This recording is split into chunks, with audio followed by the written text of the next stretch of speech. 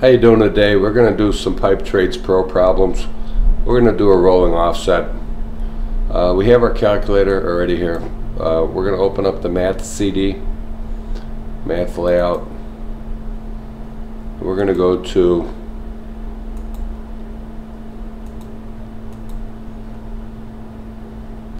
rolling offset any angle. And you can see here we can have a pipe size selector wheel. Can pick on any pipe size. Let's do some 10-inch. Okay, I'm going to clear my calculator, put it back to its factory settings out of the box. Alright, now you can see here we could change our angle of fitting. We're going to change our angle of fitting to a 30.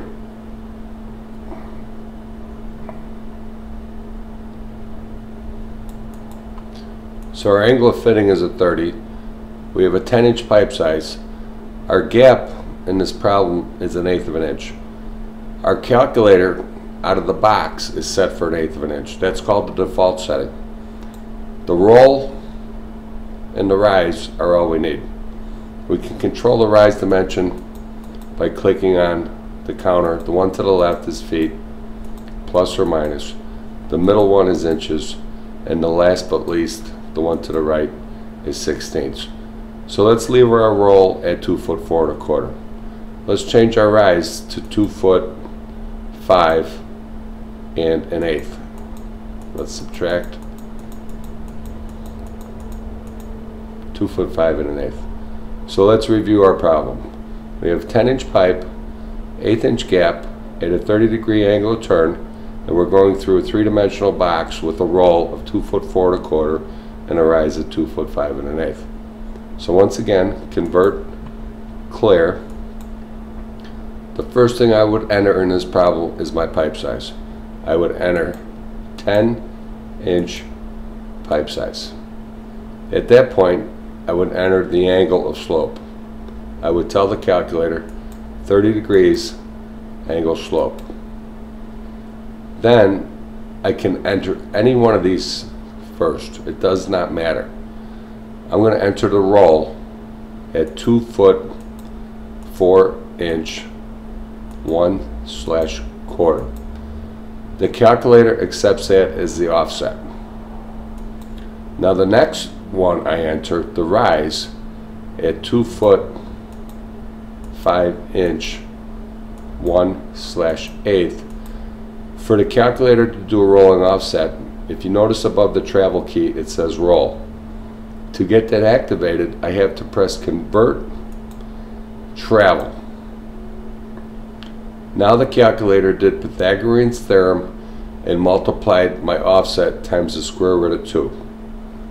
And you can see the length of my travel piece is 6 foot 9 and 1/8, and it matches my spreadsheet. Now when we press it again, there's my cut piece, 6 foot 7/8. The calculator subtracted your 30-degree odd angle fittings, 2 of them, and also subtracted your 1/8 weld gaps. So you're set. That 6 foot 7/8 is your cut piece. That's ready to go. When we press travel again, you can see here there's confirmation of your fitting takeoff at 4 inches over here. We press travel again, there's confirmation of your gap. Press travel again, confirmation of your fitting angle. When we press travel again, if you had to cut that fitting, that would be your inside arc. You can see here in the spreadsheet, every apprentice gets this at 597. 5 1/16.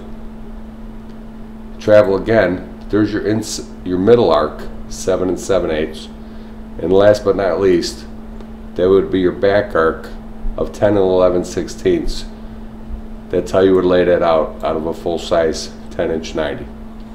Press travel again, you can see there's your advance, 5 foot 10 1/4. Press travel again, there's your offset, or your roll, 2 foot 4 1/4. And then it's just, it runs through it to verify that you put in the right dimensions, 2 foot 5 and 1/8, and then there once again you go at 6'9" 1/8. So I hope this helped you. There'll be more of this to come, and this is just the beginning. So hopefully you got a lot out of this, and there'll be more coming up soon. Talk to you soon.